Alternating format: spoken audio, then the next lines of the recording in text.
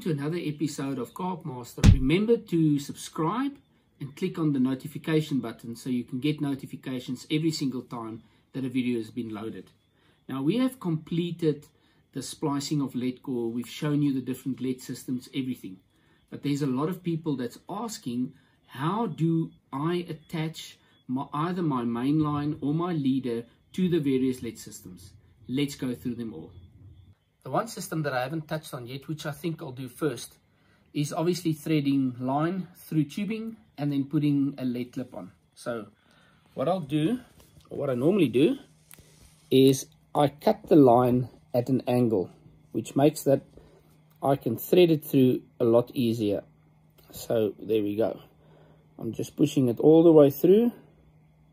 Now tubing you don't normally use with braids. You'll use it with monofilaments or fluorocarbons, and it's there to protect the fish, the flank of the fish mainly, and to make sure that that there is no damage to the fish's scales. So right, I've now threaded through. The next thing I'm going to add is the tail rubber. There we go. And then the lead clip, which I basically just push through. Right, now I've got the whole system like that. What you can do, just wet it with a bit of saliva and then push the tubing and the tail rubber into one another, like that. Then what you can do is you can add the lead, or you can add the lead afterwards. So what I'm now going to do is just attach my quick change swivel by way of a polymer knot. So I'm going to fold the line double, push the line through the swivel, and then make an overhand knot like that. And I stop it with my finger. Then I pass everything through and I interchange my fingers. So now I've got my other forefinger, wet it with a bit of saliva. Now I've got a knot that looks like that, and now it's just a matter of pulling it down and cutting the tag end off like that. Now I can pull everything into one another. What I've done, you'll notice that I have flattened the eye of the swivel so that I can push this in, and I've got a free running system.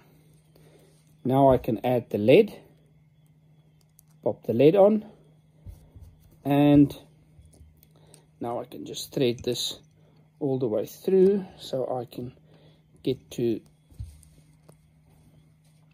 this end. Now it's a matter of pushing the tail rubber over, and there I've got a system that is now a free running version. I don't need to flatten the eye of the swivel, but in this case I actually like to fish that with a little bit of resistance.